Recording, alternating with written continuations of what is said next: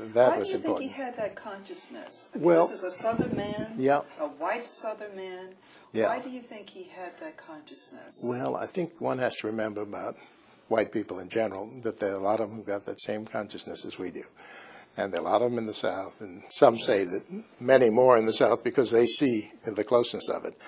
When my late mom was at the Mayor's Committee on Unity, she worked for the first head, when she was the deputy director, with a white Texan named Dan Dodson, who was certainly as committed as Edith Alexander was. In this case, it was Lyndon Johnson who actually came and worked with people, in that case, Mexican Americans, Chicanos, and saw their plight and felt it and wanted to do something about it. And I'm reading now a book, LBJ, that starts to talk about, early in it, but it starts to talk about that was his ambition as a late teenager, to help people. Well, if you're going to help people, it better be all people. And his was not the concern of just doing a little something now and then. His concern was to be doing a little something all the time. And he said, when we first actually get off on this a little, but when Thurgood Marshall was placed on the court, Thurgood was in the Rose Garden, and he called me into the office, and I had one of the great political lessons for about a half hour before then. But he then called up the heads of the Senate committees and said Thurgood Marshall was Solicitor General, and Thurgood Marshall had 32 cases, and Thurgood Marshall won 31 cases. Therefore, you should support him. And hung up if they were going to vote against him. And he did that. Then he called a couple of members of the civil rights community. Then he called Hubert Humphrey and told him. Well, then he brought in Thurgood Marshall.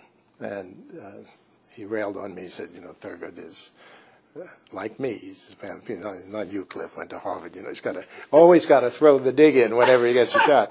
But the point to him was that he saw in Thurgood a person like himself who would be interested in helping people like himself.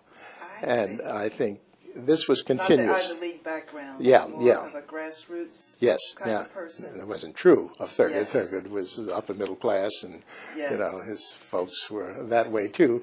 But at least he had this sophistry. Thurgood taught whatever street was at the time. He could handle that, and he was a character, and he was a larger than life human being, which was joyous for many people around him. Yes. But I think the basic point that Lyndon Johnson was making and continued to make was that you have to think about everybody from every kind of setting, and if you can identify, and it really doesn't matter where you're from, but if you can identify with those issues, then you can do something. And that's what he did. He identified, and he said, and he saw, unlike any other president that I have seen, he saw his place in history from doing that. And he also said that about appointing Thurgood. That was the main point of my story. He said that I'm not doing this because it's going to get me more votes, and he didn't run after that. I'm doing this because it's right, and it's what we ought to do. I mean, you get so much now in politics where people, they're doing this, putting their finger to the wind and trying to figure out what it is that they're going to get out of that, rather than what it is that they are doing that may indeed help a group of people or help this country be a better place.